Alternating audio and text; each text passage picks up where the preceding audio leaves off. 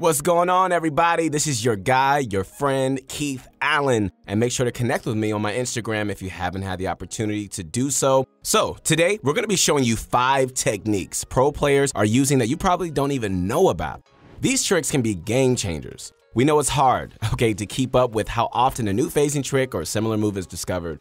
In this video, guys, we compiled the ones we thought were most useful and that we don't see players performing often. Some of these can take some practice to master, okay? But for how impactful they can end up being, that practice is very much worth it. Take my word for it. So, before we get started, ProGuides has a small announcement to make. We are adding a ton of new features to our site, which include 1. Exclusive guide videos for our pro members every single day. 2. Pro Pass now grants access to all games, such as League of Legends, Smash Brothers, CSGO, and Overwatch. More free coaching passes and points for InstaPro if you're a pro member. So, head on over to ProGuides by clicking the link in the description below. All right, let's get down to business. How often have you found yourself being pressured by an opponent inside your 1x1? When they make it inside your box, the first line of defense is usually to block them off with a ramp. But once you put that ramp up, what's a good play to make after that? Well, there's one trick, guys, that utilizes structure phasing that can help you pick limbs in sticky situations like this. If your back is fully up against the wall and you place or edit a ramp in front of you, it'll be stuck in phase mode. That means you can't even shoot through it as if it wasn't there at all. Players don't ever expect to be shot since they see what looks like just a normal ramp in front of them, right? It won't be completely normal looking as phase structures turn yellow as an indicator, but it's still normal enough looking that most players won't even notice what's up. There's a bit of a risk involved though, as your opponent can shoot back. But again, most don't even know about this interaction and will probably just treat the situation as if there's still a ramp right in front of them. So, how do you do it? You know what, that's a really good question. I'm really loving this interaction. You can start with just a forward-facing ramp in your box. Edit it backward, then make sure your back is up against the wall behind you. So, edit the ramp again, back into the forward motion. As long as you keep your back against the wall, the ramp can now be shot through. From here, you literally just shoot at your opponent as if the ramp isn't even there. You have to keep your back against the wall to keep it phased, as even the slightest movement forward will turn it normal again. You're able to move a little to the left and right, but you gotta make sure your back stays on the wall. You guys got it? A player doesn't even have to be inside your box for this to even be useful. If you're low on health and a player is trying to replace your wall, you can set up this ramp trick. They most likely won't even expect it, and you'll be ready to shoot when they edit the wall. While it's somewhat a situational technique, guys, almost nobody expects to be shot through a ramp. This move can prevent death in the desperate of desperate situations. Your enemy won't even know what hit them. Man, you guys need to do this every game. This is too cool. A while ago, Epic added functionality to traps that allow them to be placed along with the floor piece. Now it's become much easier to just quickly edit your wall and go for a trap. Pro players have been doing this now for a few months, but with how easy it is and how effective it is, everybody should just learn how to do it. And I'm talking to you. Yeah, you, right there, I see you. So here's a trick using that trap placing mechanic that you can just use to defend yourself while turtling. Whenever you have a player trying to break through your wall, you edit the top right corner of it, right? Then you quickly swap to your trap and place it above them. Reset the edit immediately so that they don't just jump inside your box for safety. From here, you can edit again, this time lay down the pressure as your opponent desperately tries to avoid getting hit. You can do this all from behind cover with this edit, which should keep you protected even if your opponent has their gun ready. That's the part of what makes this technique so great.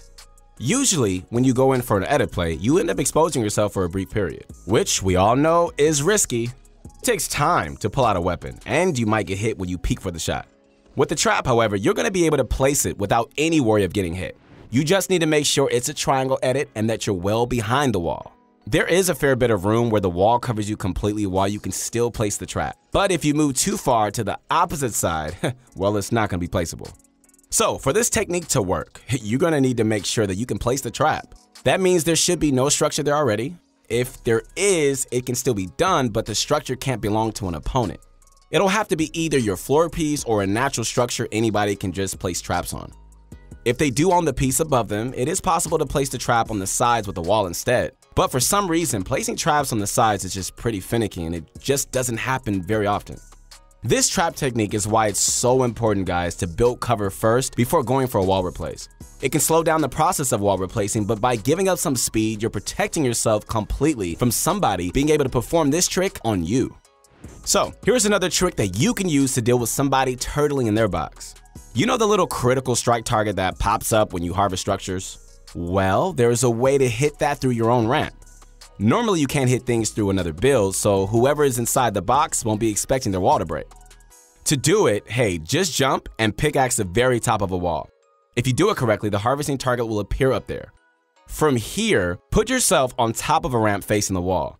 Surprisingly, you're able to hit that mark through your ramp here. Then you could just replace the wall with your own as if the ramp isn't even there. Edit your stairs and the wall open to go for the kill. You need to be quick though. You only have a few seconds to pull this off. The target will eventually fade, but it should still leave you enough time to get in a couple of distraction swings.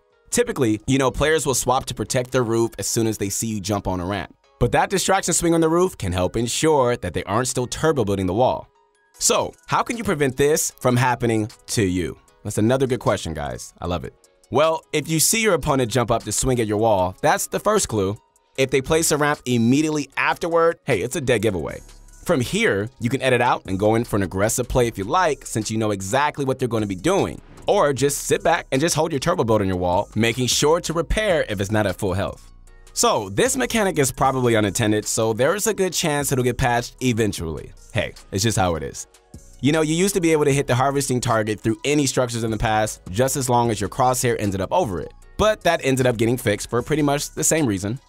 In the meantime though, you should just be able to just get some pretty easy wall replaces against any players that don't know this trick. Okay, so we got something else for you guys. Ready? Here is a move that is much more difficult to pull off, but it's still starting to see some use. It's called, ladies and gentlemen, the ramp dash, or the EJ dash, named after EJ Ladd, who made this popular on his channel. The basic concept behind this clever ability is to use the structure phasing mechanics to propel yourself forward with the ramp. You do that first by making sure you're in the right position. This is around the point where your character's neck is just above the ramp, but it could depend on which skin you're using. Then you place a ramp and jump immediately. If done right, you should notice yourself getting launched forward a little bit. Okay, so what's the point of this technique? You know what, guys? You guys are spot on. Another great question. In Battle Royale, it's probably the most practical when running from the storm or trying to get from one area to the next.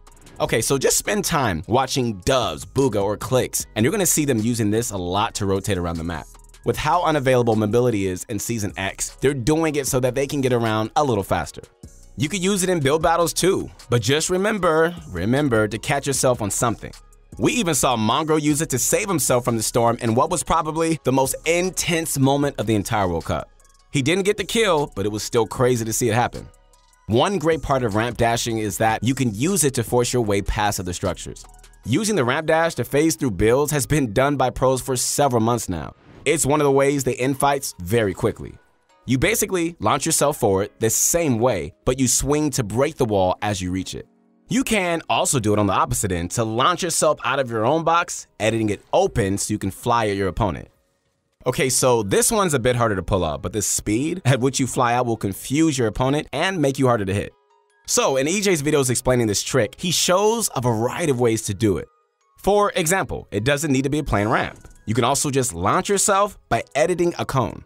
He also incorporated them into his own build battles as part of his high ground retake as an aggressive move for a surprise shot. With how difficult this skill is to pull off, we're only just starting to see pro players practice this. As time goes on though, guys, I guarantee the pros are going to perfect this ability and we're going to definitely start seeing them use this a lot more. I can see the future. As far as Fortnite techniques go, this is one of the most innovative and brilliant uses the community has seen in a long time. When Cypher PK did it on stream, it went posted on Reddit and blew up. If you haven't seen it by now, take a look. Basically, a shockwave grenade tossed one tile away from you will consistently launch you backward through all build for 3 tiles. At that 3rd tile, you'll stop breaking build. So with the right setup, you can pull this off 100% of the time. Let's take a closer look at how Cypher sets it up. He finds his target sitting in there one by one, right? Then builds out 3 floor pieces from it. He also places a completely optional ramp piece, but it's not a bad idea since it can help protect you if they edit to look for shots. Cypher positions himself at the end of the 2nd tile, then tosses the shockwave in front of him at the end of the 3rd tile. With his trap key ready, once he launches in, he puts the trap where the wall once used to be, then puts some stairs for protection. One quick tip, guys, we found when testing this out. If you spam click your trap, you might end up placing it on the floor in front of their 1x1, not on the wall. So to avoid this, just wait a tiny bit before placing the trap. Or you could just manually place the wall, then swap to your trap if that feels more natural. So the only time this technique doesn't work is if they're hugging the wall opposite of the one you trap. Although that isn't likely something that could happen, as most players tend to just hang out in the middle of their box, and there isn't really anything that can be done to react to this play. Once the victim realizes what's happened to them, they're getting hit for 150 damage and are on their way to the grave. Alright, that probably sounded a little depressing, but you get what I mean. At most, somebody with lightning fast reactions could edit out from the box, but that's unlikely considering how quickly it happens. Even though most of them were discovered months ago, they're still very much useful in today's meta, and we just don't see enough players using them, despite them not being brand new tricks. But even if you knew them, hopefully we're able to remind you or explain them in a way that ends up positively impacting your gameplay.